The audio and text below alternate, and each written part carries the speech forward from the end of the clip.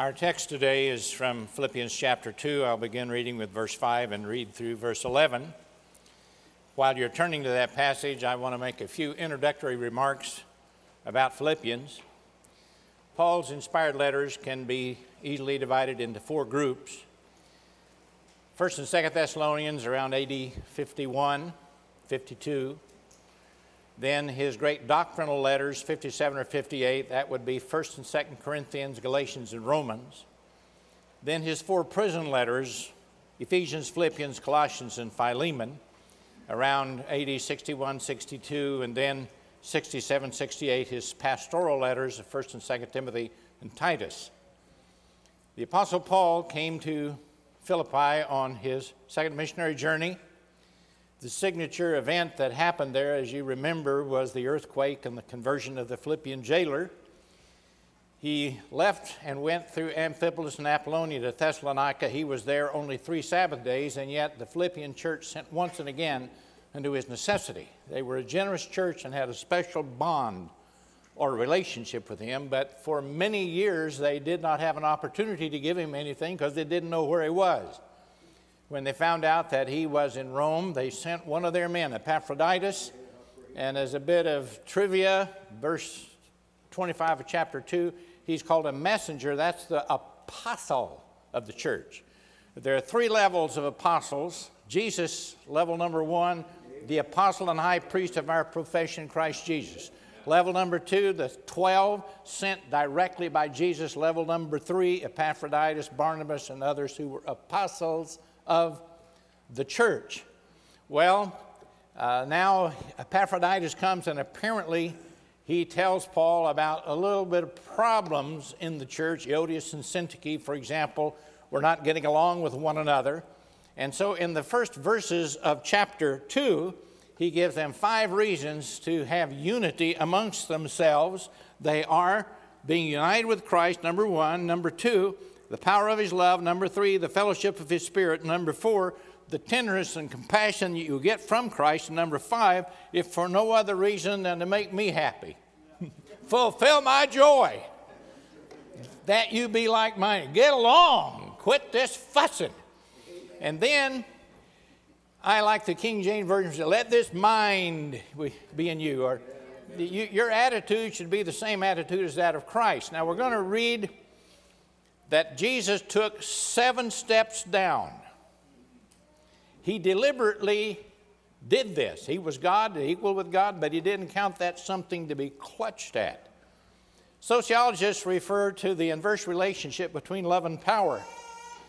The more you love, the less power you have. Like your son dating a very popular girl in high school. He's madly in love with her, but she's got a dozen boyfriends. And so he loves her more than she loves him. That gives her the power. Yeah. She can treat him any way she wants to, because he loves her more than she loves him. Well, as you know, Jesus was despised and rejected of men, yet he loved us. Hereby perceive we the love of God, because he laid down his life for us, and we ought to lay down our lives for the brethren. Let's read. Your attitude should be the same as that of Christ Jesus, who, being in very nature God, did not consider equality with God something to be grasped. Now, here are 7 steps down. Number 1, made himself nothing, taking the very nature of a servant. That's number 2. He made himself nothing. 1, took the nature of a servant. 2, 3, made in human likeness. 4, he was found in appearance as a man. 5, he humbled himself. 6, he became obedient to death. Number 7, even death on the cross. Now you remember, Jesus said, except a corn of wheat fall into the ground and die, it abides alone. So now he's going to be tapping into a new power source. This is what he did. He made himself of no. He did this, he did this, he did this, he did this. He became obedient unto death, even the death on the cross. That's what Jesus did. Now, God's taken over. We're tapping into a new source of energy and power, a power that's able to do exceeding abundantly above all that we ask or think. And this was something, I remember Brother Wilson always said, study the prayers of the apostles. They prayed differently than modern preachers pray. So in Ephesians 1, Paul says, I want you to know the hope of his calling, the riches of the glory of his inheritance in the saints, and I want you to know the exceeding greatness of his power to usward who believe, according to the working of his mighty power, which he wrought in Christ when he raised him from the dead, set him at his own right hand in the heavenly places, far above all principality and power and might and dominion, every name that is named. Now that's what we're going to read about now, what God did. Therefore God exalted him to the highest place. 2, gave him a name that above every name. 3, at the name of Jesus every knee should bow. 4, in heaven and earth. 5, in heaven 4, earth 5, 6, under the earth. 7, and every tongue confess that Jesus Christ is Lord, to the glory of God the Father. 7 steps down, 7 steps up by God. And I want to give you 7 principles that will perhaps help you to appropriate this power, which is able to do exceeding abundantly above all that we can ask or imagine. Yes. Principle number 1, guidance of God. Jesus was a lamb slain before the foundation of the world. And every aspect of his life and ministry was predicted by the prophets and read in the synagogue centuries before it came to pass. He didn't just live, and he didn't just die, and he wasn't just raised again. He lived according to the Scriptures. He died and was raised again according to the Scriptures. So he was on a path being guided by, he said, always do those things that are pleasing unto him.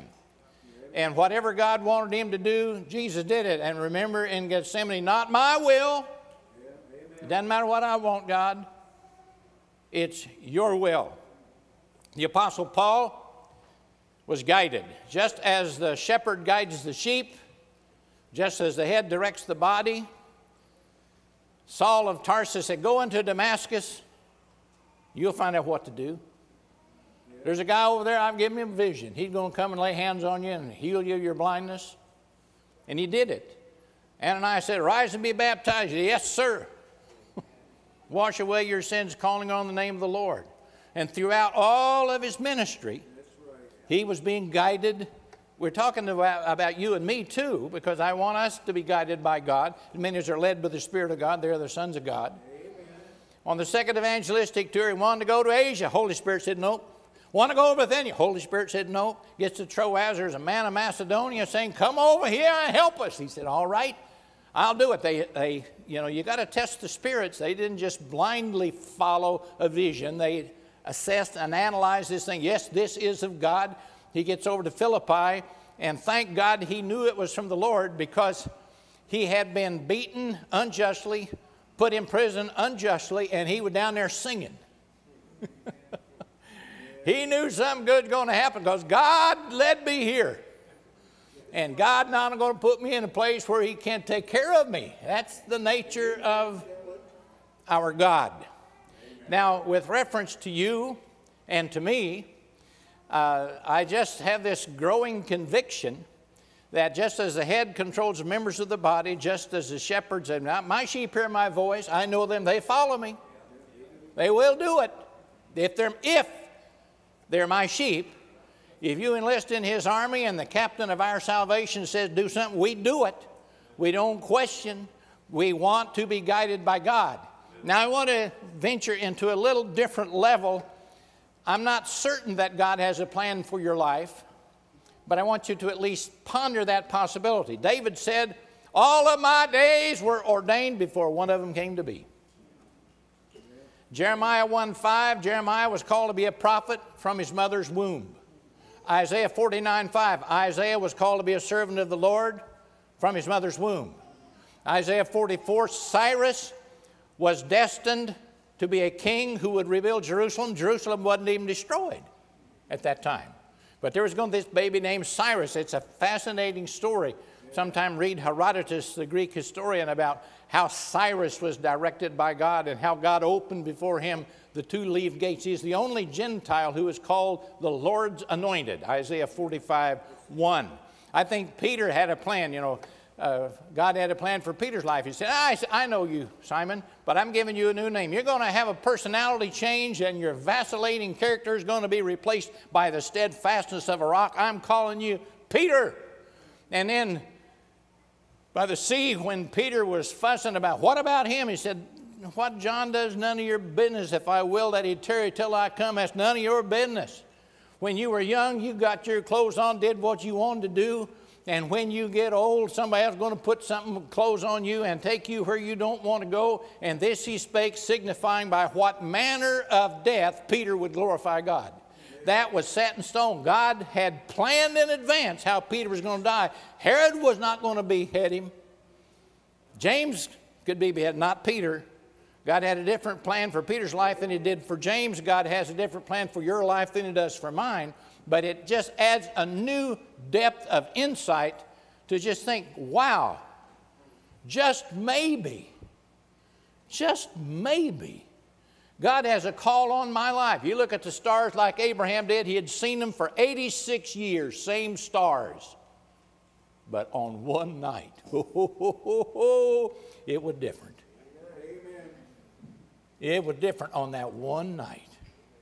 And Abraham believed God, and it was imputed unto him for righteousness. Amen.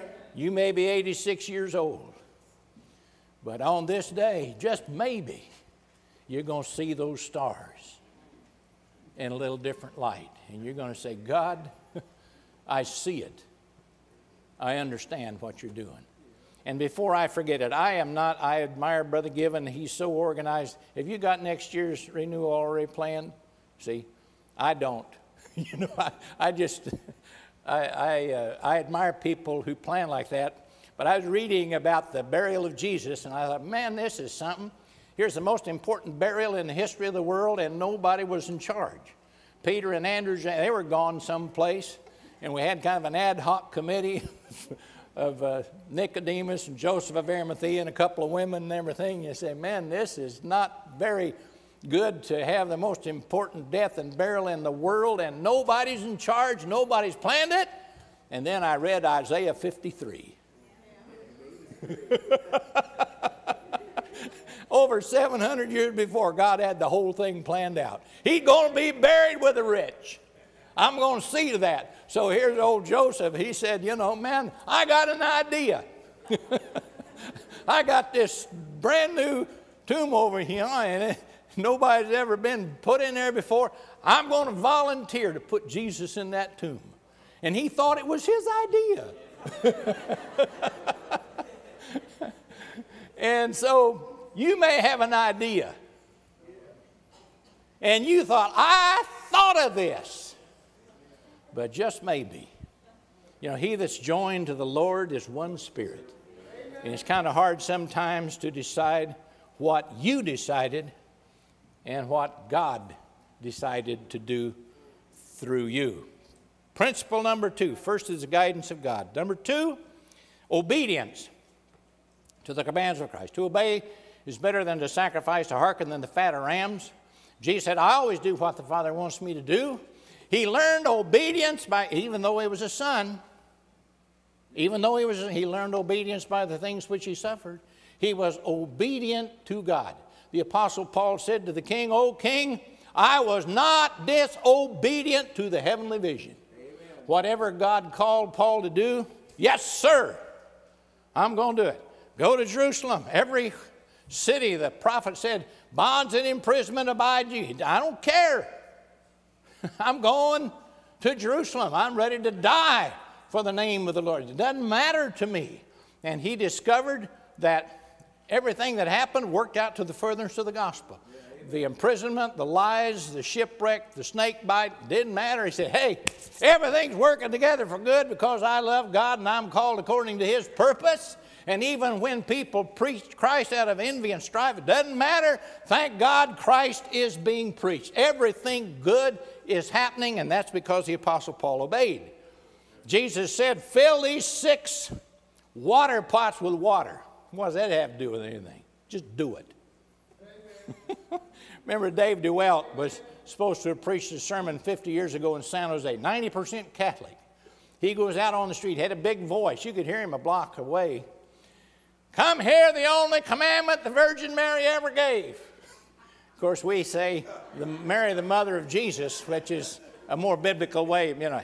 But he's appealing to a cat. Come hear the only commandment the Virgin Mary. Boy, you got a big crowd together, you know. Whatever Jesus says, do it.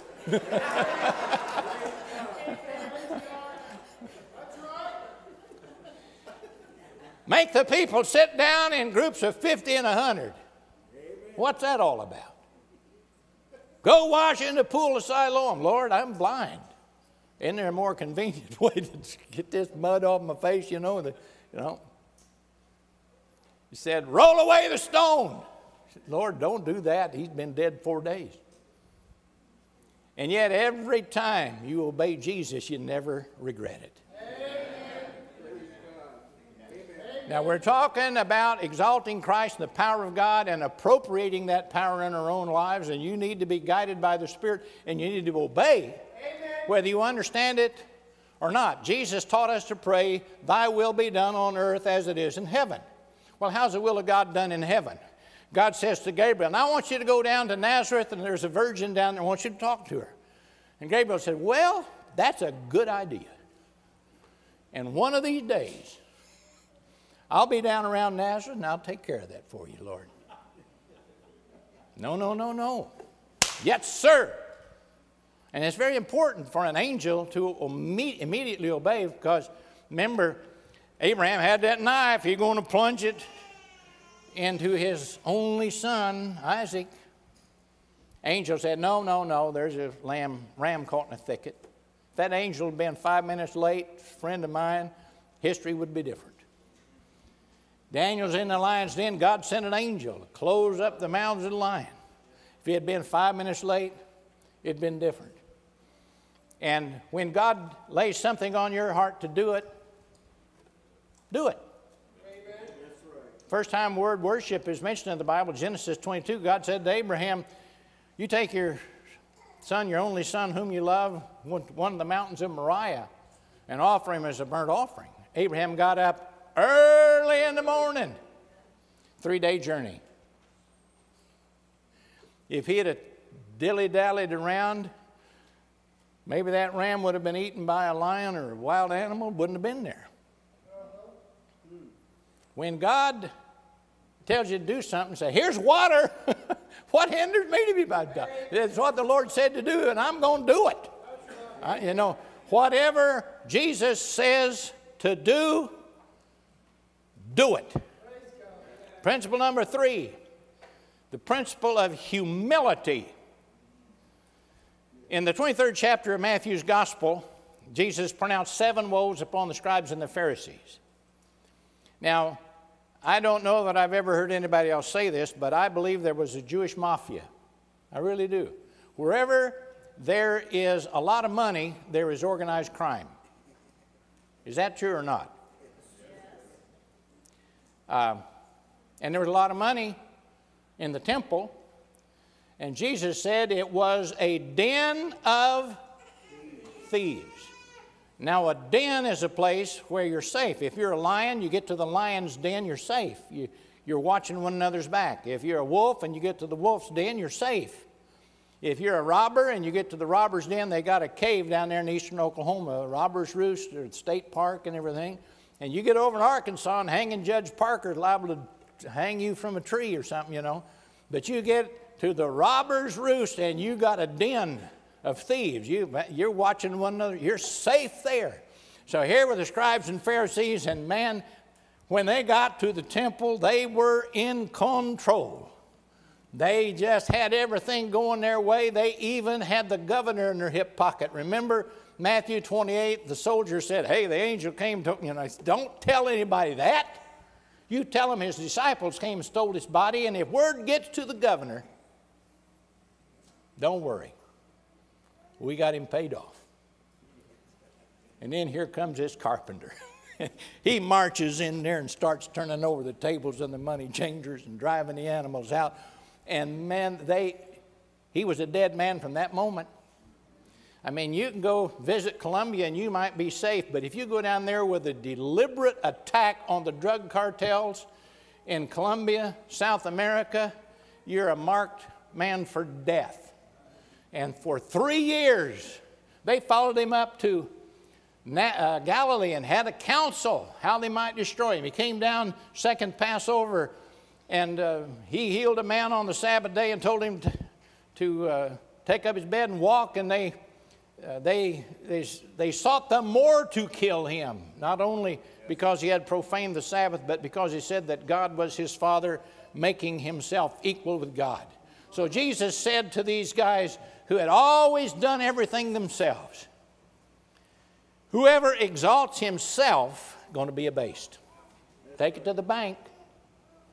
I don't care how much money you got. Remember, the rich man, he had a lot of money, a lot of contacts, and he was in hell, Hades, lifting up his eye in torment. So Jesus says to these professional crooks who devoured widows' houses and for a pretense made long prayer. I mean, they were rich, powerful men. He said, I want to tell you something. You go around exalting yourself, you're making a big mistake, buddy. You humble yourself. That's what Jesus did. 7 steps of humility, 7 steps of exaltation. You better, whoever humbles himself will be exalted, whoever exalts himself will be abased. Luke 18, similar story. 2 men went into the temple to pray, one a Pharisee, one a publican. The Pharisee said, Lord, I'm thankful I'm not like him.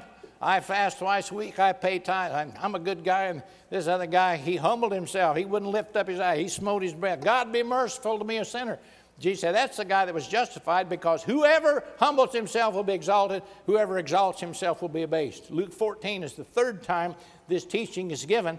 You go to a wedding and you sit in the front row, and somebody more honorable than you may come, and you'll be embarrassed. The ruler of the feast said, get back. What are you doing up here in this place? You don't belong here. Get on back there. He said, it's far better to sit in the back and get a tap on the shoulder. Friend, move up higher, because whoever exalts himself will be abased, and whoever humbles himself will be exalted. Amen. And as you plan your life and think about what you better wait for the Lord to exalt you, rather than tooting your own horn and trying to, we were talking down there at breakfast about Herod. He delivered a great sermon, and people said, it's the voice of a God and not a man. Herod, you better think this over, buddy, before you take the glory which belongs to God. So that's principle number 3. Principle number 4 is the principle of death. I alluded to it earlier. Jesus, on the way to the cross, John chapter 12 said, except a corn of wheat fall into the ground and die, it abides alone. But if it dies, it brings forth much fruit. New International says it remains a single seed, or you get many seeds, sometimes 30, 60, or 100-fold. Someone said that the postponement of pleasure is the key to civilization. I was down in the jungle of Ecuador 10 or 15 years ago with the Guarani people. They're Stone Age people. They don't have a way of saving anything. They live in thatched roofed huts. So Steve Saint,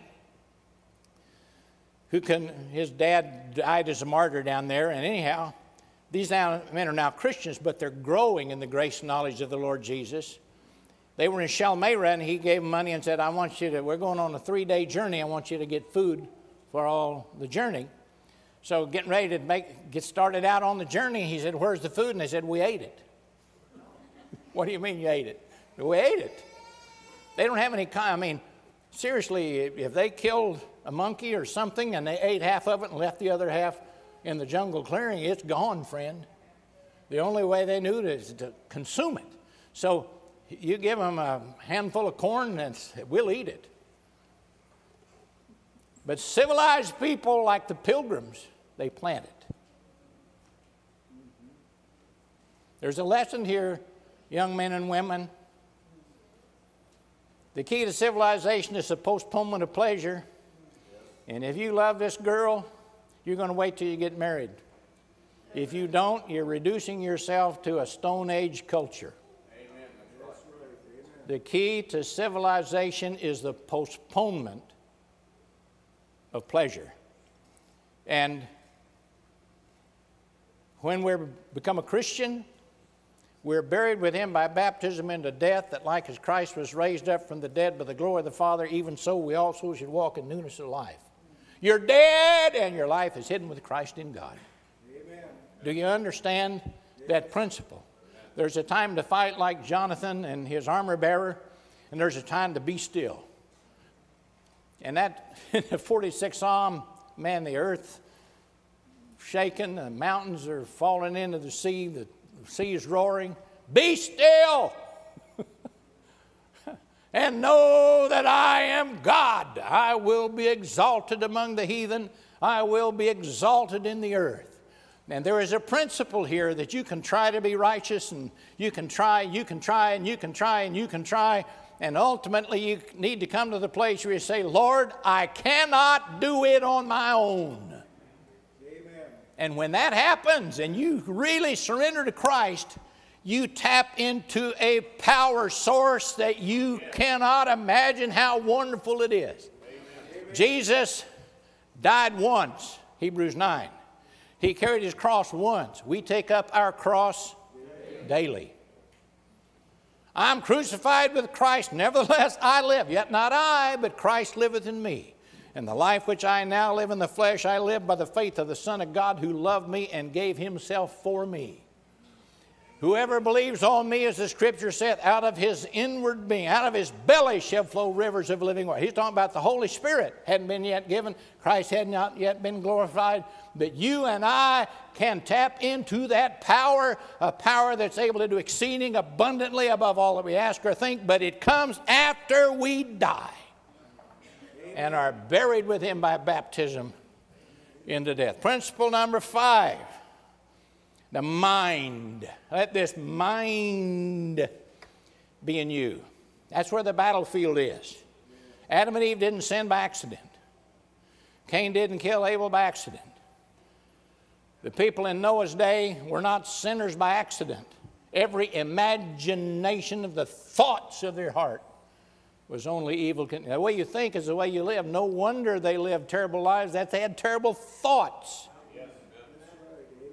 Achan didn't steal the wedge of gold and the Babylonian garbs. David didn't commit adultery by accident. Paul said, I want you to walk not as other Gentiles walk, in the vanity of their mind, having their understanding darkened, being alienated from God through the ignorance that is in them. We're talking about the mind, your mind. When they knew God, they didn't glorify him as God, weren't thankful. They became vain in their imagination. Foolish heart was darkened, professing themselves to be wise, they became fools. They changed the glory of the uncorruptible God, made into a likeness of four-footed beast, corruptible man, and creeping things. God gave them over to do those things which are not convenient. He gave them a reprobate mind. The way you think is the way you are. Proverbs 23:7. So to be converted, you have to have a renewed mind. Do not be conformed to this world. Be transformed by the renewing of your mind, that you may prove what is that good and acceptable and perfect will of God. Amen.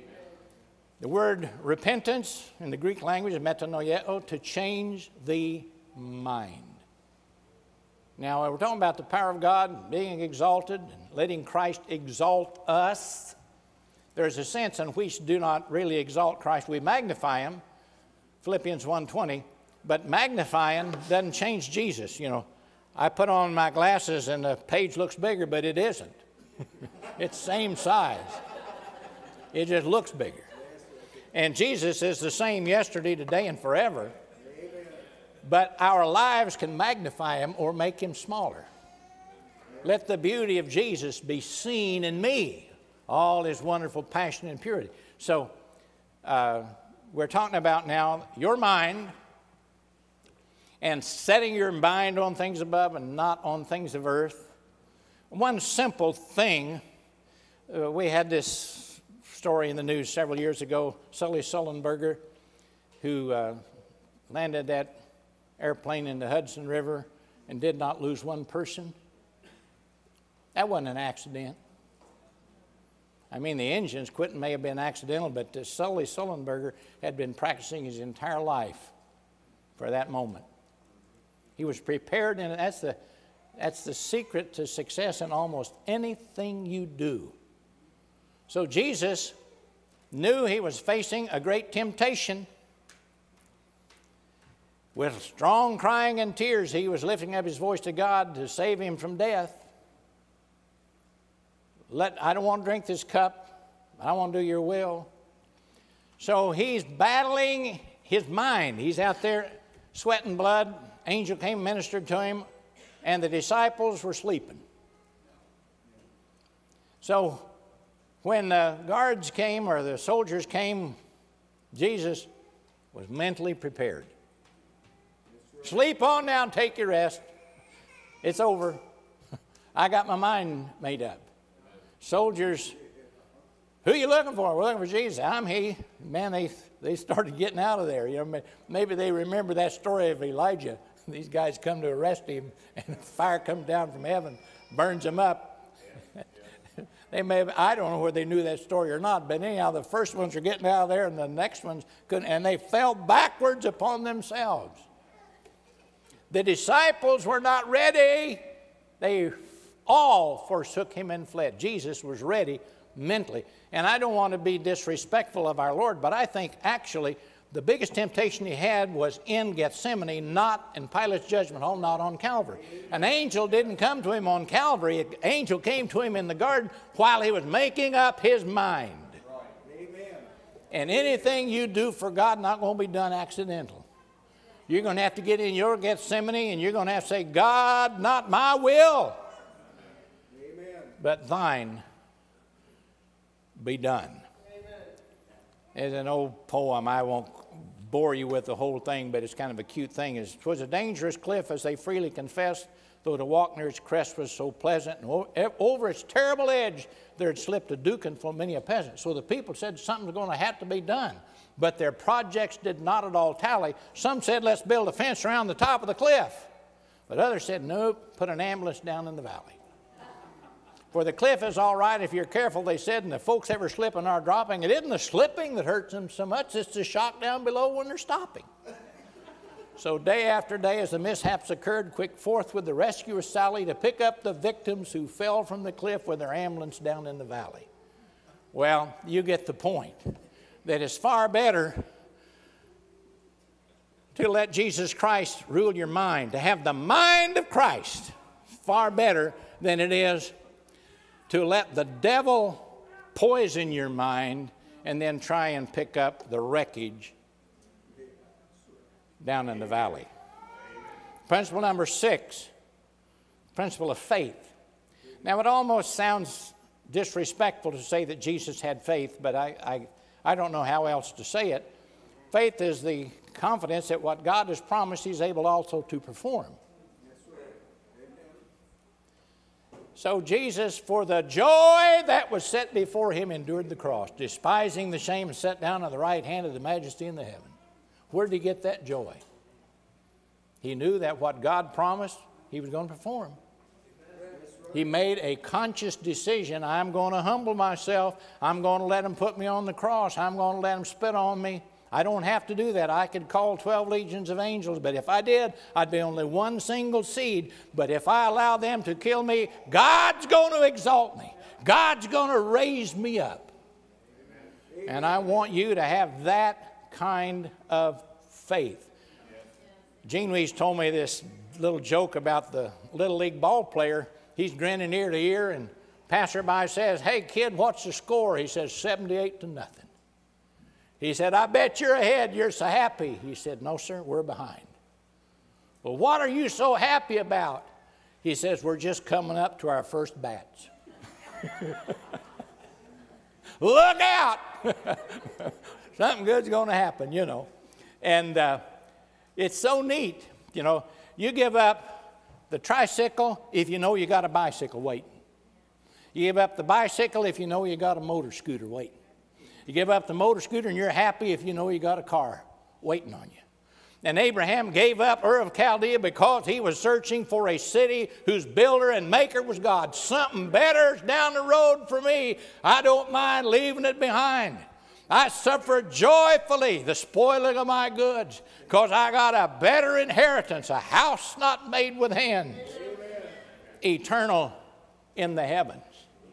And if you, my brothers and sisters, want to tap into the power of God, the faith principle is for you. You must believe.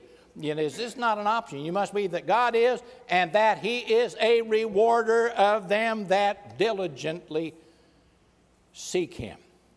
The seventh and final principle that I'm going to mention is the principle of the new birth. When you were born the first time, the sperm of your father and the egg of your mother united. 23 chromosomes from daddy, 23 from mama, 15,000 genes from daddy, 15,000 genes from mama. And that DNA of your daddy was there, and that's who you are. Everything about you was determined on day one of your conception. The color of your eyes, hair, shape of your face, color of your skin, it was all there in the DNA code. You know, the first time life is mentioned is in Genesis 1:11. On the third day, God created living things. Everything had a seed, and every seed had reproduced after its own kind. Tomato seed and a redwood seed are about the same size, but they have a different result. The tomato plant grows 3 feet tall. The redwood tree grows 300 feet tall. And it's all in the genetic coding of the seed. So you have Adam's seed because you had a physical seed planted in a physical womb of your mother. Jesus said to Nicodemus, you've got to be born again. He said, how can a man be born when he's old? And the second time, no, Nicodemus, that which is born of the flesh is flesh. That which is born of the spirit, spirit. Don't marvel that I say you got to be born again. The only way you can ever get spiritual life is from a spiritual seed. That's not rocket science. That's just simple stuff. So we're born again, not of corruptible seed, but of the incorruptible, even the Word of God that lives and abides forever. So as we have borne the image of the earthly, we can also bear the image of the heavenly. And when you're truly born again, when the seed of, we don't sin because His seed abides in us. And there's a sense, Romans 8:29, that we are predestined to be conformed to the image of His Son because we've got His seed. I look, I was born, weigh 7 pounds, bald-headed, no teeth, bow-legged, pot-bellied, so he looks just like his father. Well, maybe, a little bit. But the older I get, the more I really do. You take a picture of my father at my age, and we look quite a lot alike, a lot more than I did when I was just born. So when you're born of the Spirit, you're an infant. You lay aside all malice and guile and envy and evil speaking. Like a newborn babe, you desire the sincere milk of the word, that you may grow thereby. And as you continually take in of this spiritual nourishment, you become more and more and more like Jesus with ever-increasing glory. 2 Corinthians 3:18. There it is. We all with unveiled face behold as in a glass the glory of the Lord. And we're being transformed into His image from one degree of glory to another, and this happens to us by the Holy Spirit. Many of you knew about the late W. Carl Ketcherside in his autobiography, The Pilgrimage of Joy. He talks about the knock at the door. He had baptized thousands of people into Christ, 43 years old, Belfast, North Ireland. And he said, on the final night of a gospel meeting, I always used the letter to the Laodiceans in Revelation chapter 3. Behold, I stand at the door and knock. If any man hear my voice and open the door, I'll come in and sup with him and he with me. And he said, that was my final message, to invite alien sinners to the cross. He said, but in Ireland on that occasion, he said, it dawned on me that message was not for alien sinners, it was for lukewarm church members. And he went to a little meeting house on Berlin Street, 6 inches of snow on the ground. And it's I recommend you read that. He said, I had never actually invited Jesus into my heart. I had accepted his invitation, but I'd never given him one from me. And after sitting there for an hour in an unheated building with the cold trying to get into every fiber of his clothing, he did what he should have done many years before. He said, I knelt down and I said, Lord Jesus, enter my heart. I opened the door. And Carl's testimony, he had never was the same. That was a turning point, and it can be a turning point in your life. As you think about, Seth Wilson said, you cannot by your own will overcome your own will. And if you really, really, really want to have the mind of Christ, you say, Lord, I'm trying my best, but I can't do it on my own. I'm receiving you. Come in and sup with me, and I'll sup with you. It was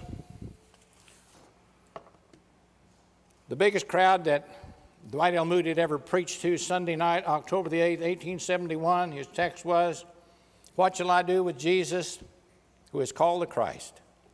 Moody completed that sermon by saying, you come back here next week and I'm going to ask you to make a decision. What are you going to do with him? That was October the 8th, 1871. That night was the night the Great Chicago Fire began. It burned 17,450 buildings, 90,000 homes, spread to the forests of Michigan, took over 1,000 lives, was not extinguished until October the 14th, 6 days later.